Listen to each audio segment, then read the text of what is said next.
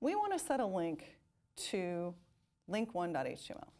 Well, let's just try link1.html.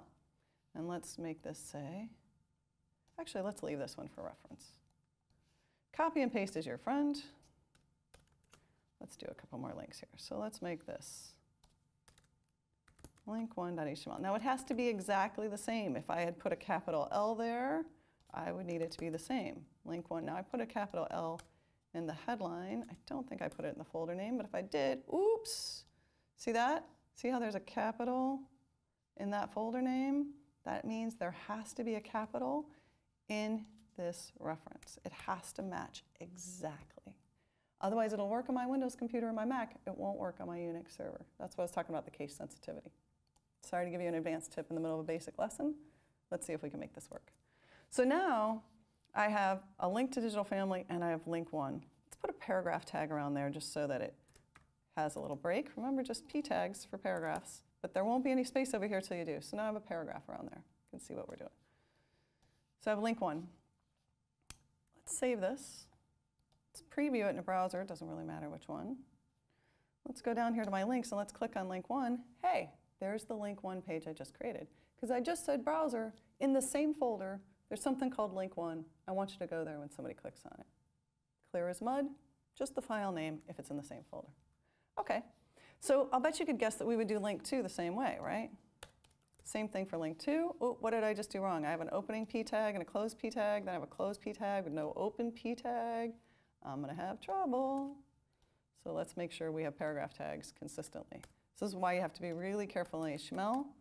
You really have to make sure that you've got that lined up. So if we wanted link2, same thing. Link2, link2. Cool. All right.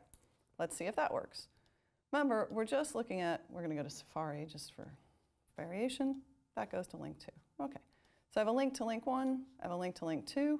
Notice that the color of those links changed when I clicked on them. You know, there's the visited link color and the active link color. That's going to matter a lot in CSS. Because if you want to change those colors, we're going to do that a little differently than if we just wanted to change the color of a headline. And you'll see why that's a little more complicated in CSS. Not a lot, but a little bit. So, okay, I have a link1, I have a link2, but what about that one that's in a subdirectory, that link3? So if I clean up this code just so it looks, now clean up code. Here, I'm really just cleaning it up visually. Clean means you don't have extra code, superfluous code. Styling you don't need. So link3, where's my link3 page?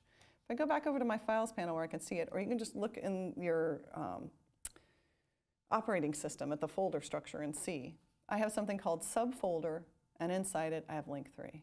Now if we found the image by putting the images folder /imagename.jpg, you might deduce, and you'd be right, that the way we link to this would be the name of the folder / the name of the file.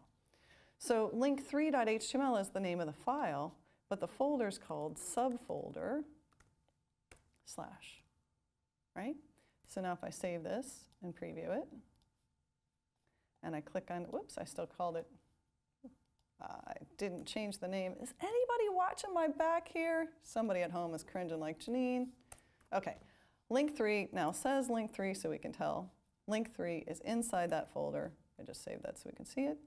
And let me go back here. I'm going to make this say link3 so you can better follow what I'm doing. So now we have link1, link2, link3. Link3 is in the subfolder link3. When I preview this now and I click on link3, we go to the link3 page.